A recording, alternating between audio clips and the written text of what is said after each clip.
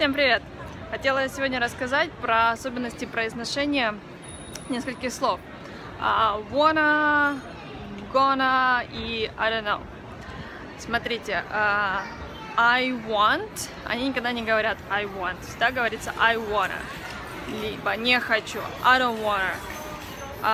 Или если вы задаете вопрос, ты хочешь, do you wanna, то есть никогда не произносится полностью do you wanna, I don't wanna или I wanna. То же самое gonna, это как бы быстрое произношение I'm going to, я собираюсь что-то сделать. For example, I'm going to have pizza today, do you wanna join me? И еще одно, я не знаю, I don't know, тоже обычно говорится очень быстро, I don't know. For example, I don't know where to go. Вот так. Все, на сегодня все. Bye.